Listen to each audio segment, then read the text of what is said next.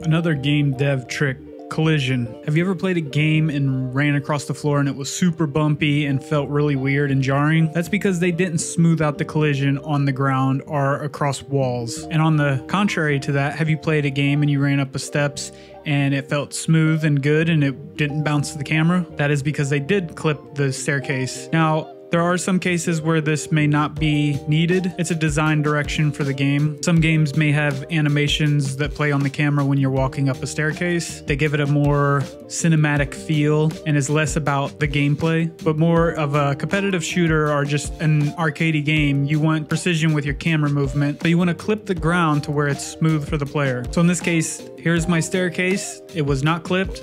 You just simply take a collision and you take it from the ground point to the top end point. That way the transition from the ground to the top point is smooth as butter. This one is a simple but an easily overlooked step of game development for a lot of games. I'm trying to hit 1,000 subscribers before the end of the year, and if you want to see more game dev tricks and updates on my games, be sure to subscribe and help me get to that finish line.